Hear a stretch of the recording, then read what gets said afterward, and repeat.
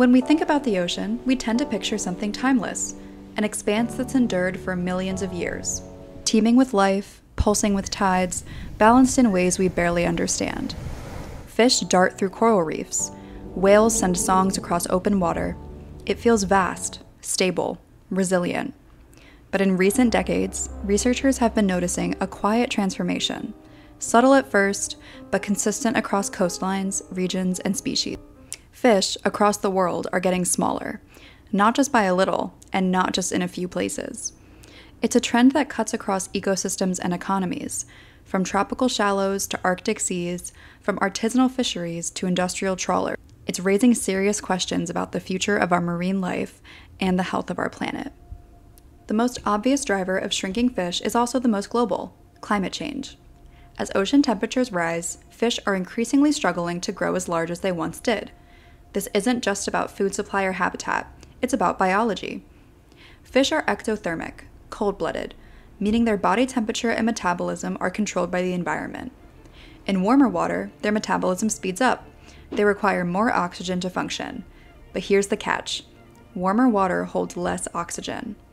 So as demand goes up, supply goes down, and fish have to adapt. One way to do that is by staying smaller. Smaller bodies require less oxygen. Smaller fish can survive in lower oxygen requirements.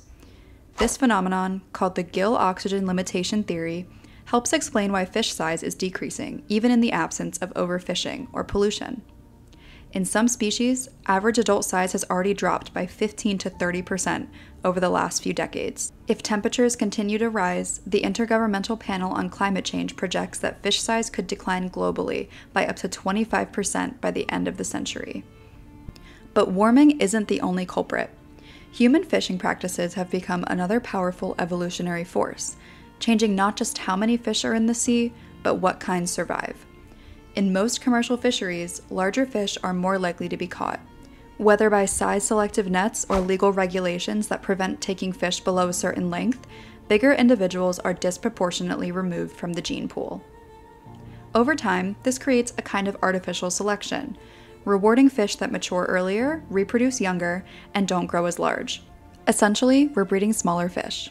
A 2002 study on North Atlantic cod showed that in just a few decades of intense fishing pressure, the average maturation age and size of cod had dropped significantly, even after fishing slowed. And unlike temperature-driven changes, these are often irreversible in human timescales. Evolution doesn't work on a timer. Once you push a species towards a certain trait, especially across generations, bouncing back isn't guaranteed. You might be thinking, what's the big deal? Smaller fish are still fish, right? But shrinking fish isn't just a cosmetic issue. It changes the way entire food webs function. Many marine animals, from seabirds to seals to larger predatory fish, rely on nutrient-rich, fatty fish to survive.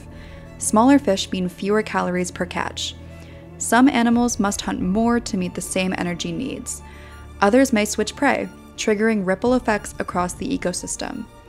In coral reefs, for instance, herbivorous fish help keep algae in check. If these fish get smaller or disappear, algae can smother corals and degrade the entire reef system.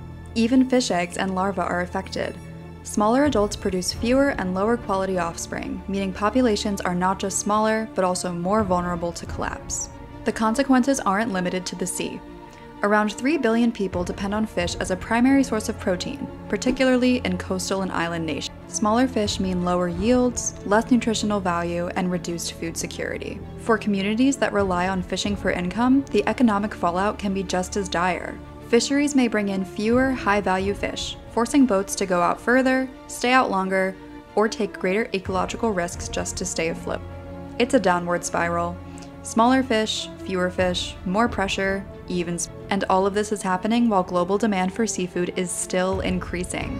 Let's look at a few real-world examples. In the North Sea, Atlantic cod, haddock, and plaice have all shown significant declines in size over the past 40 years, coinciding with both warming and intensive trawling. In Lake Tanganyika, one of Africa's most biodiverse freshwater ecosystems, fish size and abundance have been falling since the late 1970s, largely due to rising water temperatures and stratification, which reduces oxygen availability. In Australia's Great Barrier Reef, researchers have found that coral reef fish exposed to elevated carbon dioxide levels and warmer water grow more slowly, and often display impaired behavior, making them easier prey. The trend is not isolated, it's global, and it's accelerating. There's no single solution to fish shrinkage, but there are pathways to reduce the damage. Sustainable fisheries management is key. That means not just setting quotas, but rethinking how we harvest, limiting size-selective practices, protecting breeding grounds, and creating marine reserves where ecosystems can recover. Climate mitigation remains essential. Reducing greenhouse gas emissions is still the only way to slow warming oceans and preserve the oxygen balance marine life depends on. Consumer behavior plays a role too. Supporting traceable, sustainably caught seafood reduces pressure on overfished species and helps shift industry incentives. But more than anything, we need to shift our mindset, to stop treating the ocean as an endless pantry and start seeing it as a living system with limits. Fish getting smaller might sound like a niche problem, but in truth, it's a microcosm of a larger story. A story about how warming, extraction, and short-sighted management are pushing natural systems beyond what they evolved to handle. A story about feedback loops we can't always see until it's too late. When we look beneath the waves, we're not just watching animals adapt, we're watching ecosystems respond. And the signals, from coral bleaching to plankton shifts to shrinking fish, are all telling us the same thing. The ocean is changing faster than we thought, and more deeply than we understood. At Forevergreen, we believe the best way to protect our planet is to understand it, clearly, honestly, and in depth. If this story made you think differently about the ocean, subscribe to the channel and share this video with someone who needs to see it. And if you want to support the work we do, join our exclusive YouTube community, where we dive deeper into topics like this, host live Q&As, and give early access to new content. Because the more we understand these changes, the better chance we have to change course.